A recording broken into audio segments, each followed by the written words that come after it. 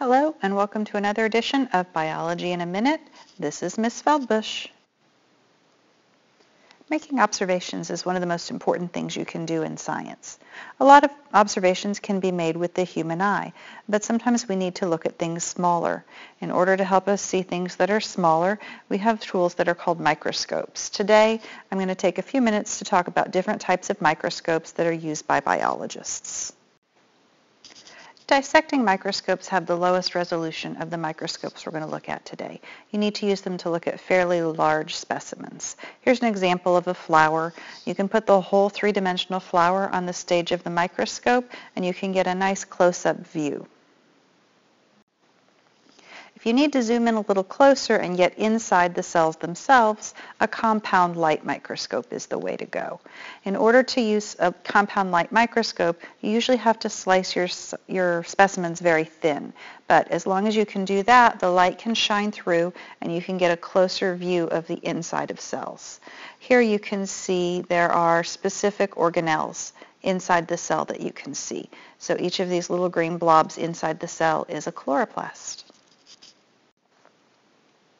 If you wanted to zoom in even closer, maybe even see inside the chloroplast, you couldn't use a light microscope because the inside of the chloroplast is actually smaller than the wave of light that you would try to use. So instead you can use an electron microscope.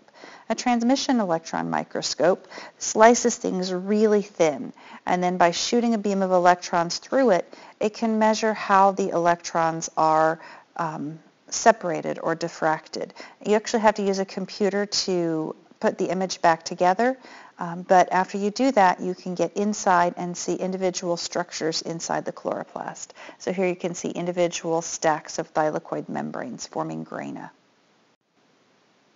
You can also use what's called a scanning electron microscope. Notice that the scanning electron microscope gives you a nice 3D image. Your sample has to be coated, usually with a fine layer of gold, and then placed inside a vacuum. This time, instead of bouncing through the sample, the electrons are bounced off of the sample. And because they bounce off in all directions, you get this really neat three-dimensional image. This is actually a close-up of the stigma, which was the reproductive structure in the center of that first flower that we looked at.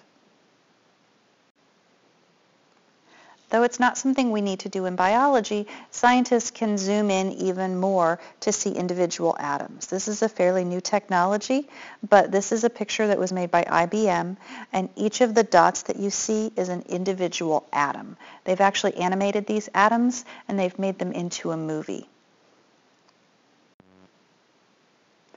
As you can see, there are a number of tools available to help you visualize things that are smaller than what you could usually see with the human eye. If you're using a light microscope, you can see things all the way down to the level of the cell, and if you want to see inside of the cell, there are electron microscopes, though that's not something that we would normally have in a high school biology lab. Whichever microscope you're using, I hope you can find one that will help you see your way to the next edition of Biology in a Minute.